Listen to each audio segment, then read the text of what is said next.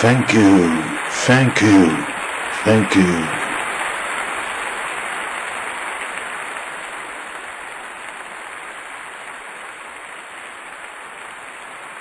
The nursery rhyme you just heard is our school song. All the kids must sing this song before they start the lesson. We all love this song as it initiates the positive thinking of kids. I always tell the kids, whenever you face the difficulty in math, sing this song. Nursery rhymes can be used to teach more than language and reading. We can use it to teach math, as all the musicians know to compose a piece of music or song.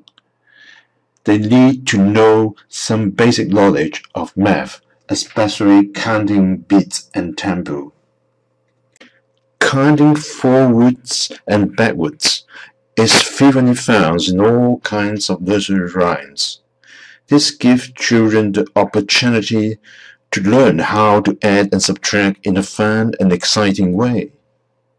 They use math-related words to define concepts like plenty, few, bigger, smaller, etc., etc., which will help later with math abstractions.